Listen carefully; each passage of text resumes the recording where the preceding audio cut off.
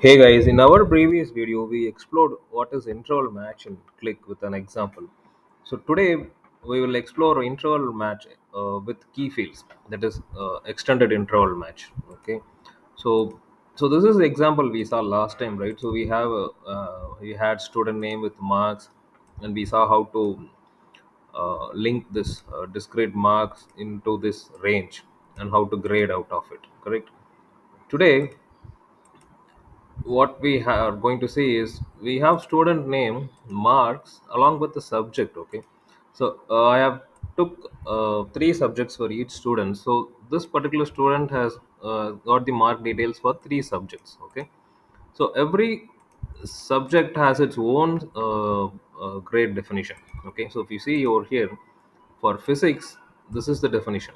Okay, so the 95 to 100 is categorized as A, whereas in chemistry 90 to 100 is categorized as A. Okay, whereas in maths 90 only 95 to 100 is categorized and it is called as A plus. Okay, so we could see there is difference in the name of the grade for according to the subject, and there is also difference in the range as well. Okay, this is 95, this is 90, and this is 95. So you could also see say grade C in physics is 75 to 84, whereas grade C here is different, 70 to 79, whereas here it is 80 to 84. So we could see the ranges are different, the names are different. Now we have to see how to link these two, right? So for a student, we have to see what is the mark, and we also have to see what is the subject. So according to the subject, I have to pick this rule, uh, uh, basically to get the corresponding grade. Okay, so this is where the extended interval match helps us.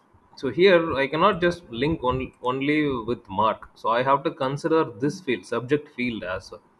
Okay, this is the interval match we did last time. So we had student and marks grade, followed by inner join interval match based on mark on this low and high grade, right? So this interval match is done based on marks. But today what we are going to do is I'm going to do an interval match based on two field, one more field along with mark. Okay, which is the subject, and this is what we call it as interval match with key field. Okay, this is going to be the key field. We can have more than one key field as well. Okay, so today we are going to see with this subject key field. So interval match followed by my grade definition, low, distinct, low and high.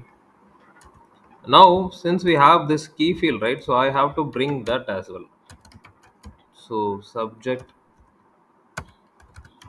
resident, grade table. Okay, and as we did last time, so I will go with an inner join. Okay, so inner join interval match based on marks and subject, followed by the details of the grade definition for the grade table. Let me just quickly reload this, and we'll see how the data model looks like. So we could see subject and grade linked based on marks and subject. Okay, now let's quickly create a table chart in the UI and let's have a look at it. So let me add a table chart. Let me all add all the dimensions. See the student name, followed by the subject, and then his marks, followed by the grade. So now let me, yeah. So we have three students, right? Let me select a particular student. Let's say if I take this particular student, he has got 95 marks in all the three subjects, but the grades are different. Okay, as per the definition. So we know 95 falls in this range, which is A. Again, this range is A, whereas here 95 to 100 is called as A plus in maths, right? And that's what we see over here. So for maths, according to the subject, the grade is different. Similarly, let me take this student. So he has got same marks in all three subjects, but the grades are different, right? So for chemistry, okay, so 72 falls in C grade for chemistry, whereas for other subject it is D grade. Okay, So let's see what is 72.